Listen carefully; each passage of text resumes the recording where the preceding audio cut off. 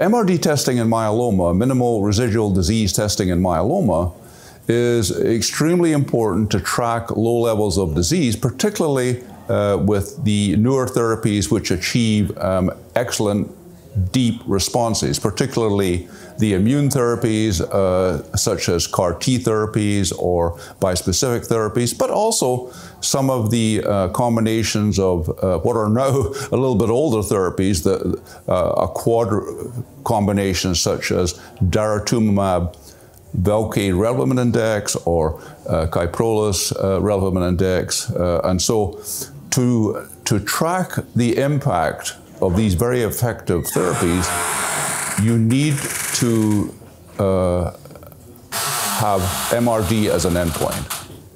And so through the IMF, I established a team called the I² team, the International Independent Team for Endpoint Approval for MRD in Myeloma. And so this was a project in which we gathered data from ultimately 20 trials from around the world in which MRD testing had been incorporated to submit to the FDA in support of the idea that MRD testing could provide a reliable early endpoint. And so just recently, we had an FDA meeting, an ODAC hearing concerning the assessment of the data that we had submitted to the FDA.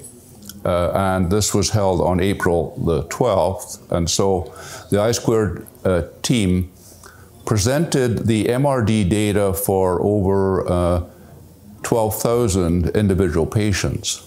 And the results indicated that the MRD testing at 9 or 12 months is a very reliable endpoint to indicate the likely progression-free survival and overall survival. And so we had submitted data on patients in the frontline setting, transplant eligible, transplant ineligible, as well as in the relapse refractory setting.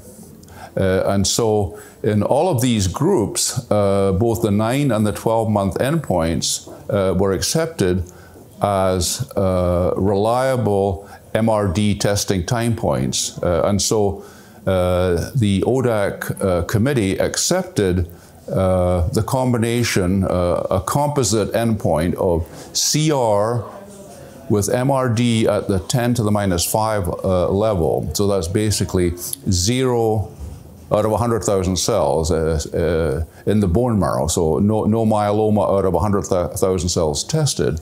So they accepted CRD, MRD at the 10 to the -5 as a composite endpoint, which was reasonably likely to predict PFS benefit and can be accepted for the accelerated approval of therapies in these disease settings. So we were obviously very pleased about this outcome, and so now MRD testing can be incorporated into upcoming trials as a reliable endpoint for the assessment of deep response. And this is particularly great because these deep responses are the ones which in some patients will give very long remissions and maybe can end up providing cure for some patients.